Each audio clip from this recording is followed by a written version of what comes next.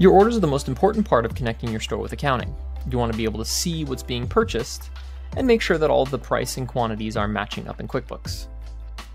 Webgility Desktop has a straightforward workflow for downloading and posting orders, processing refunds and shipping, and anything else you could need to manage your orders as they flow through into accounting. When logged into the software, you'll immediately be taken to a dashboard showing your daily and monthly orders and other valuable information at a glance. You can check your new orders and manually select which ones you want to post, or select all with the top checkbox on the left. Once selected, you can post them to QuickBooks, and after a few moments you'll be greeted with a success message or an error message telling you what needs to be fixed.